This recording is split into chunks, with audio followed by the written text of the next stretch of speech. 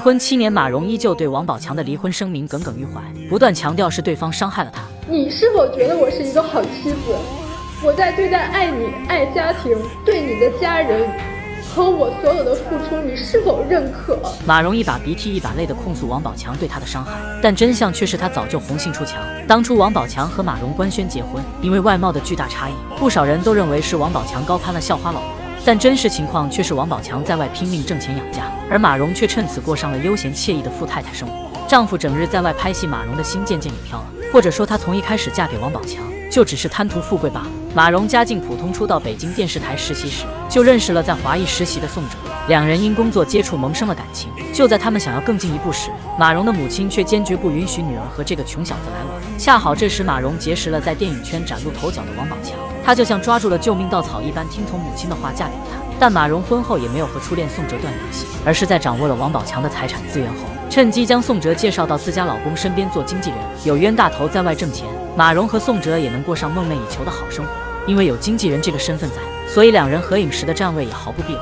王宝强就像和偶像合照的路人一样，任谁看都看不出他才是马蓉的正牌老公。当时还有好心的网友提醒王宝强，马蓉都靠在宋哲身上了，两人之间肯定有猫腻。果不其然，不久后王宝强就将两人捉奸在床，而消息的爆料者正是宋哲的妻子杨慧。王宝强连夜发布与马蓉离婚的声明，没想到宋哲也破罐子破摔，承认奸情。而两人之所以敢光明正大的承认出轨，是因为他们早已联手转移了王宝强的财产，致使宝强立案时连诉讼费都拿不出，最后还是陈思诚拿了300万给他。但面对如此艰难的处境，王宝强第一想到的事情竟然是先交税，怪不得马蓉、宋哲联手挖他的黑料，却一点也挖不出。之后马蓉为了分割更多财产，便跑到王宝强家闹事，甚至为了制造更大的舆论，他还在网上发布了被宝强家暴的照片，试图引起网友们对他的同情和怜惜。原本王宝强还想给他留点脸面，但看到马蓉为了毁掉他已经无所不用其极，他便晒出了前妻自导自演的家暴照，为自己洗刷冤屈的同时，也让前妻身败名裂。如今已经离婚7年的两人，生活却过成了2个极端。王宝强早已从那个农民工变成了他高攀不起的存在，一部8角笼中就让宝强的身价上涨到10亿。